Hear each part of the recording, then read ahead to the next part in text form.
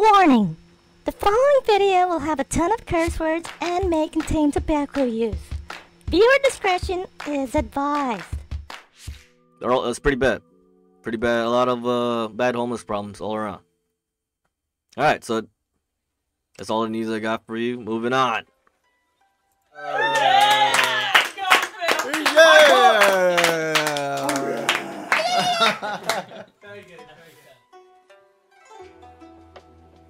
Alright, to sports and stuff. Everyone knows the Super Bowl's coming. It's this weekend. I'm kind of excited. But we've got some juicy news surrounding the Super Bowl. Patrick Mahomes makes a pricey promise to the Chiefs teammates if they keep their 2024 Super Bowl a Vegas business trip. This is him right there at the Vegas. They had like a little media day thing. Yeah. Travis Kelce was there, and he was there to address the engagement rumors. So as Taylor Swift and Travis Kelce's relationship continues to heat up, fans are hoping for a wedding bells in the future. However, as he gears up for Super Bowl, what's that, 53? The Kansas City Chiefs tight end somewhat addressed engagement rumors during a press conference on Monday.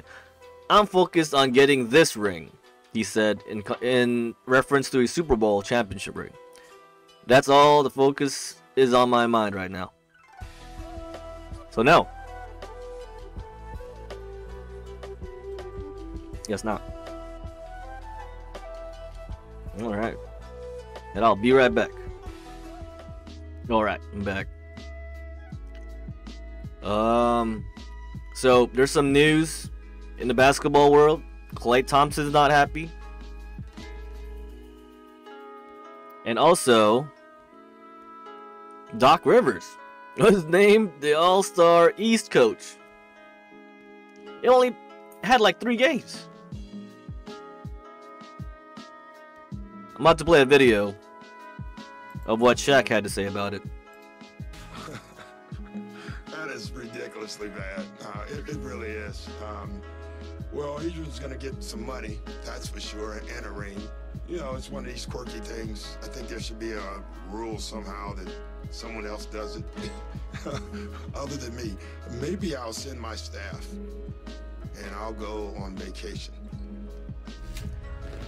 And that is Doc Rivers reacting to the fact that he is going to be the All-Star Game head coach for the East. That is, of course, because Joe Mazzulla was the coach last year. You cannot coach back-to-back years, and Doc Rivers is the guy.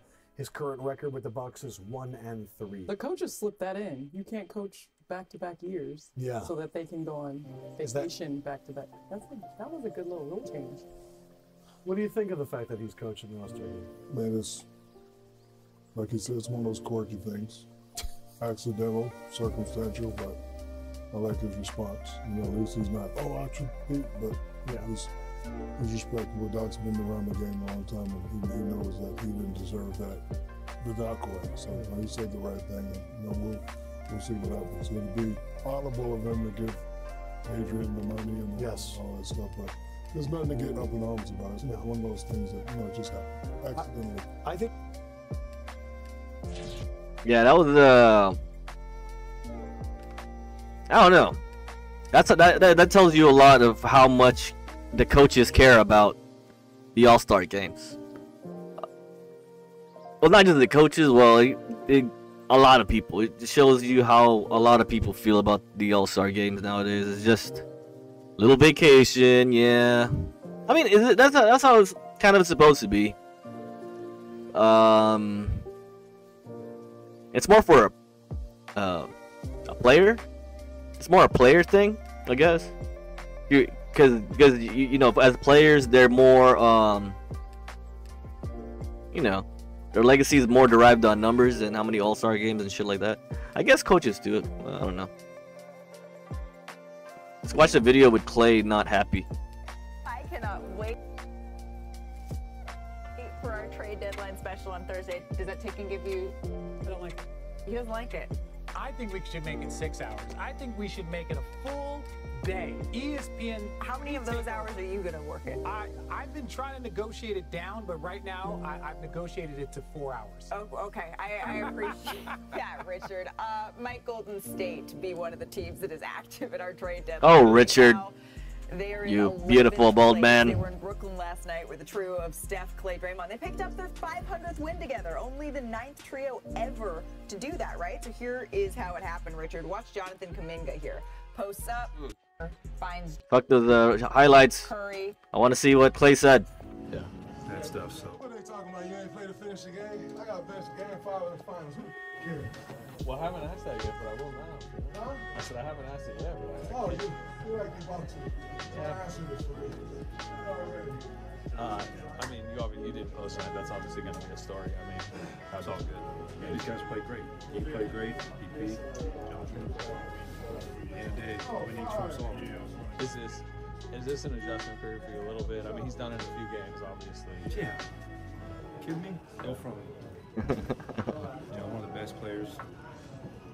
It's not hard for anybody. I'll be honest with you.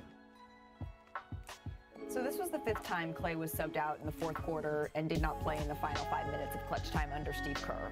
For them, they have come this season, and then the other came in January of 2020. Brian, did you see what he's... I mean, basically, he in front of us is coming to terms with the fact that he's on the downside of his career. You think he just now realized that in that moment? Well, I think this is from the outside looking in, just from the outside looking in, right? And I've never been in your guys' shoes. What do you guys think? You guys think Clay's going to the Lakers? Oh man, I love these NBA trade talks and all that shit. It's always like dramatic, and they always end up doing the dumbest thing. Yo, like and subscribe, and I'll love you long time.